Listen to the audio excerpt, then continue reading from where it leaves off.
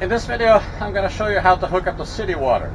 There's a different ways to connect the coach, to filling the water and connecting in the campground. I think I found a way to do it, the easiest way, because there's no manual. I don't have a manual for this, and on YouTube there really aren't any big RV, Class A, big rigs that show you how to. So I'm kind of learning on my own. You can post below if I'm wrong about something, but I'll show you what I did. I think I got it working. There are a lot of videos on YouTube about how to, as it pertains to RVs and camping and that sort of thing.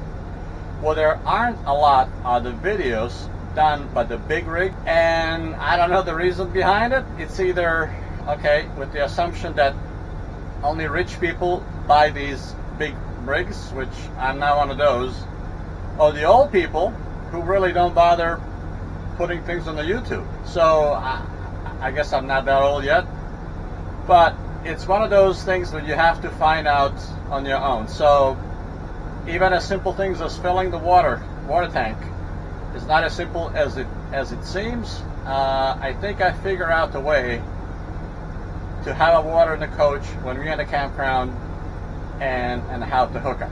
Now, I still might have a water valve pressure regulator or something wrong with it, or that could be just a safety valve or some sort of valve that is just acting when the tank is full.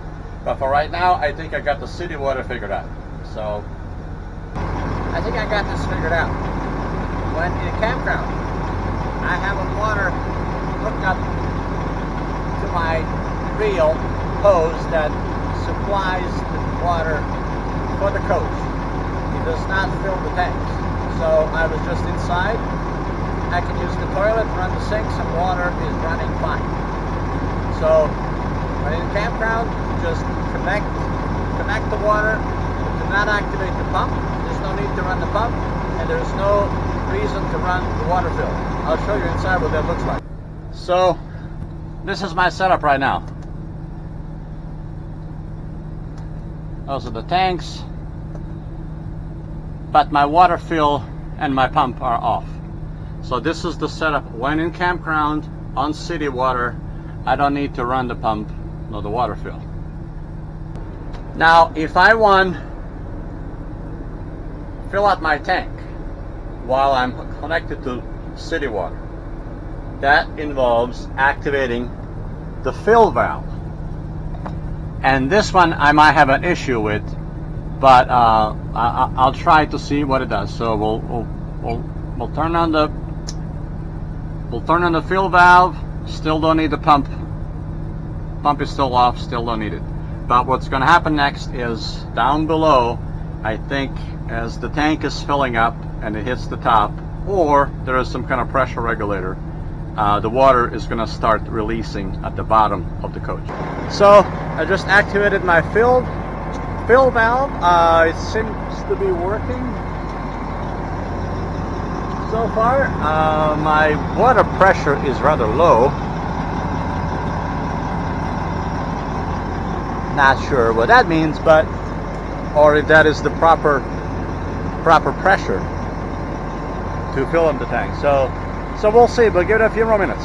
This is the old fill-up valve that I used to do in my old coach when I had a Southwind many years ago. It was very simple.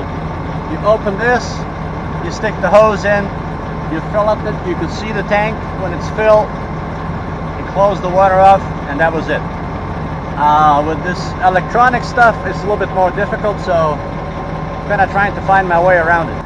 I turn off the water fill valve, and I think the overflow valve has stopped leaking. The water pressure is back to 30, which I think is a little bit too low. I'll make an adjustment and give that up to probably 60 is safe for this coach. So right now, I guess we have a city water hookup, and tanks are full. Just need to reset the meter. If you learn anything, give me a thumbs up or if you have something to tell me that I don't know, that I can learn from you, I appreciate that too.